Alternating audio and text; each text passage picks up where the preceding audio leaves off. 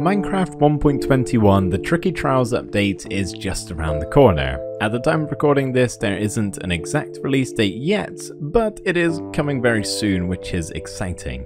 Now there's tons of amazing features being added to the game in this update, which means you have plenty to do. Here are roughly 50 things to get you started. Of course, one of the main features of this update are the trial chambers, so I'm sure you want to tackle that at some point. First of all, you're going to have to find it though. You could search around underground hoping to stumble across it, or you could buy a trial chamber map from a cartographer that will lead you straight there. Now there is loads of loot you can find in the trial chamber, so just have a good rummage and see what you can grab, either out of barrels, chests or spawners once you've killed all of the mobs. There are a few specific valuables that are worth going after though. One of them being the 2 new armor trims that you can use to give your armor a bit of an update. You can also look out for the flow and guster banner patterns and make some cool designs with them. The main item, however, that you'll be looking to get is the trial key that will pop out of a spawner around 50% of the time, or rarely you might find it in a chest.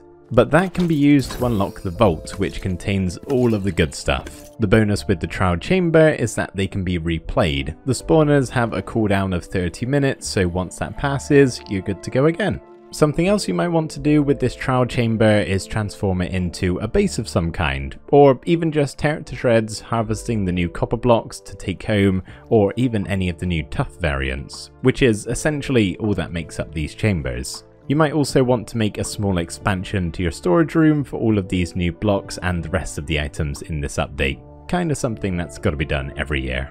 Of course, you're probably going to want to build with these new copper and tough blocks, but if you're not up for anything too big just yet, I'd recommend for one giving your lighting a bit of an update and replacing some of your current lighting blocks with the new copper bulb.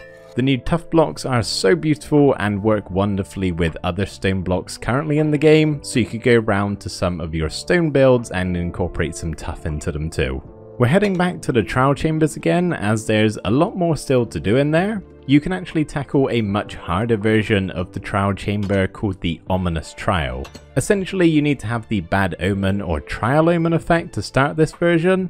The Bad Omen effect is gained from killing a raid captain, as we all know, and the Trial Omen effect can be obtained from drinking an ominous bottle. How to get the ominous bottle, you ask? Well, it can be gained from killing a raid captain, or they can be found in the vaults. So you might actually be able to get one of these during your first raid of the trial chamber.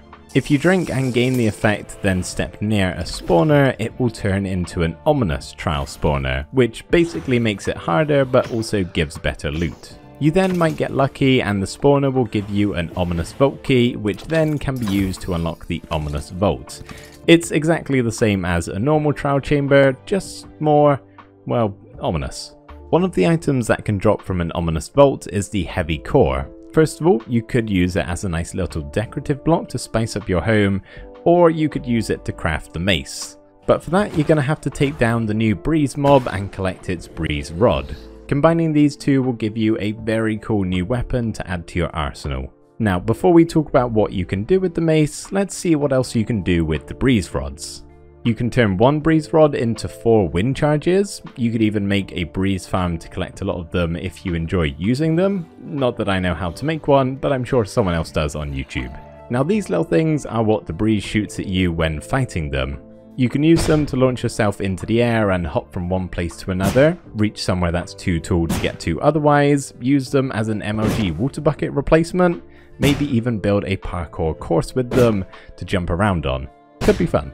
You can also use the wind charges in conjunction with the mace. Diving up in the air and landing a mace hit on a target will deal increased damage. It's pretty satisfying, I can't lie. Something else you might want to experiment with is seeing just how much damage you can deal to some of the strongest mobs in the game. It did recently get nerfed, but it's still kinda crazy just how powerful it is. There are 3 new enchantments added to the game that are all specific to the mace, so slap these on to make it even better. There is another mob added to the game alongside the breeze, and that is the bogged. They are found in the trial chambers as well as in the swamps. Essentially, they're a skeleton variant in the same way that the stray is, and they shoot poison arrows at you, so they can be pretty dangerous. As for what to do with them, I'm sure you could farm them somehow if you wanted to get a huge supply of poison arrows for some reason, and if so, what are you planning? Or you could grab some shears and give them a haircut by lopping those mushrooms right off their head. One other huge addition coming to 1.21 is the crafter. This is a big one for all the redstoners out there. They're very excited about it for some reason. Personally, I will be using it as a pretty cool decorative block in my builds. Just kidding. Well, I'm not. I will definitely be using it decoratively, but I would also like to figure out how to actually use it, which I'm guessing you might have to unless you're a redstone expert. Once you've figured out some of its quirks, you could always try and incorporate it into some of your current farms. For example, I'll be trying to set something up with my gold farm so it can automatically turn all of my nuggets into ingots and then into blocks, which will save me a lot of crafting time.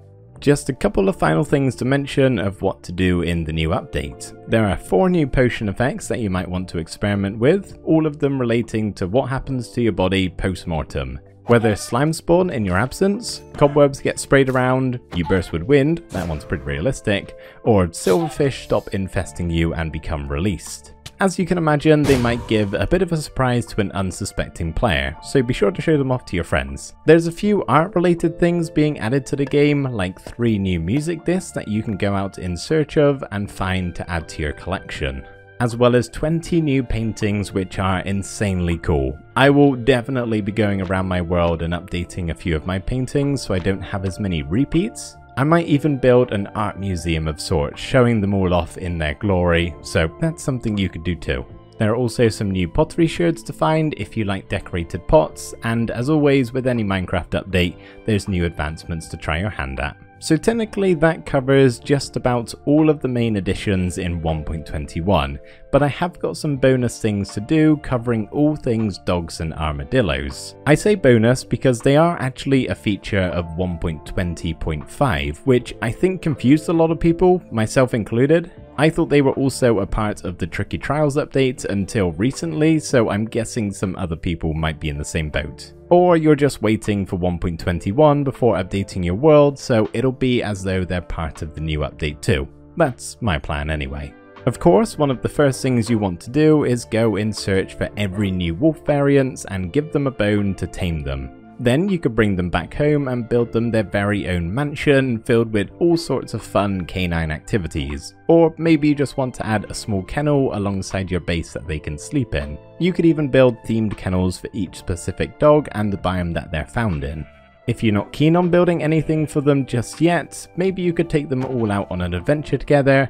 Just be sure to bring lots of food to top up their health. Better yet, you could set them up with some dog armor first. As for how to craft it, well now this is where the armadillo comes in. These little guys drop a scute every now and again, similar to how a chicken lays an egg, or you can grab a brush and get them manually that way. With just 6 scutes you can craft some dog armor and even dye it too. You can find the armadillos in a savanna or badlands biome, and if you've got 2 spider eyes, you can breed them and make a baby armadillo, which is super adorable. Then you can even start an armadillo family and build them their very own enclosure, even set up something to automatically collect the scutes and turn it into a farm as well. But I think that just about covers everything in the 1.21 update, as well as a couple of extra in the 1.20.5. Now you should have plenty to do when we get our hands on the Tricky Trials update. I am super excited. Thank everybody so much for watching, I really hope you enjoyed, and I will see you next time.